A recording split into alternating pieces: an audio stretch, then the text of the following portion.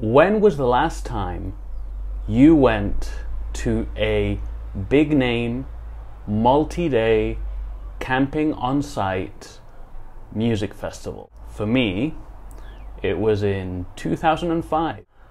Ooh, I'm old.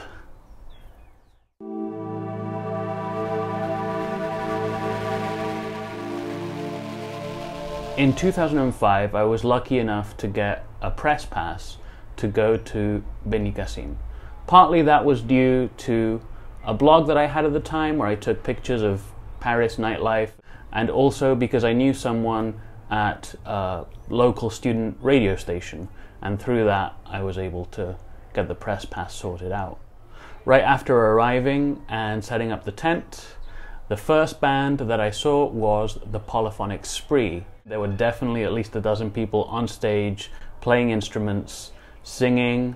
There was one main guy that was kind of like definitely the front man and almost like the conductor. It was a really great first experience. It was a very communal musical experience, and it was kind of like a rock chorus in a way. Because I was there for 3 days, and the camera that I had back in 2005 only had a 16 megabyte memory card, I would be switching between different resolutions in order to conserve space. So some of the pictures that I'm showing right now are going to be in 640 by 480 resolution, which I know is even less than the webcam on your computer. Every day, the festival grounds, bands started to play at 4 p.m. and there was programming all the way through into the early hours of the morning, uninterrupted. This next set of pictures is of a band called The Kills, which was made up of a guy and a girl. The guy had been in a band beforehand called Scarfo. I think they released one album but never really went anywhere, and so then The Kills became his next project and was wildly more successful. It was definitely one of the bigger names on the festival roster that year. Let me talk a little bit about the perks of having a press pass at Benicassim that year. I had access to the press tent, which was air conditioned, and you had free Red Bull. There were also computers where you could send articles through, or in my case, update my blog. They had press conferences there. In fact, I'll put up a picture of me in the press conference area, which looks a little bit like a classroom or lecture hall, outdoors, I guess. And the press conference that I went to was with Casey Spooner of the famed Electroclash duo Fisher Spooner. And it was a pretty eye-opening experience, actually. I think it was very boring for him. The journalists that were there hardly asked any questions. In fact, I think I asked 3 questions in a row and then kind of felt bad, so I stopped. But I definitely had lots of questions for him, considering that at the time I think the second album for Fisher Spooner had just come out after the first album, which had been hyped and had, put them on the scene. So anyways, that was an interesting experience. The next set of pictures I'm going to talk about are of Devendra Banhart and his band. They played in a big enclosed area.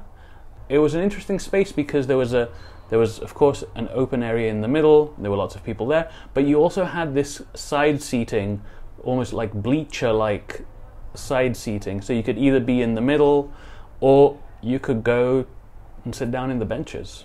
The next picture that I have for you is of Erland Oy, or Kings of Convenience. I'm not sure if he was doing his solo thing at that time.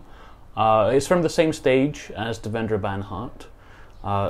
It was also a really great performance. I suspect that maybe that stage was a acoustic performance stage of some kind. These next pictures are of a band called Maximo Park, and it was high energy rock and roll of the time, very much riding on the coattails of Franz Ferdinand and bands like that. And you can see from the sartorial choices, it's very much of those early 2000s sort of stylings, rock and roll stylings. This last set of pictures was taken at DFA Records showcase that was run by the festival that year.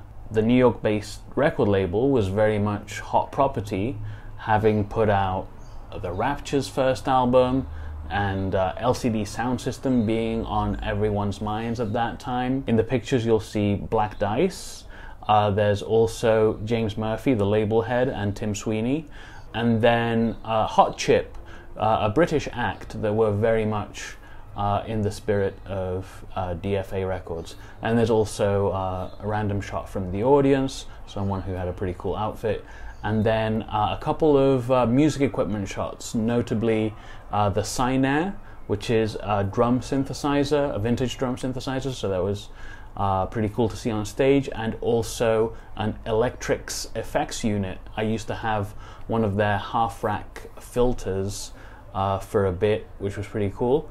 And then it has a fun sticker there on the back as well.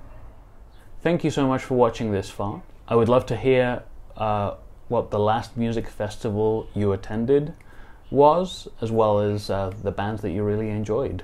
If you like this video, then please give it a thumbs up and consider subscribing. Have a good one. See you next time.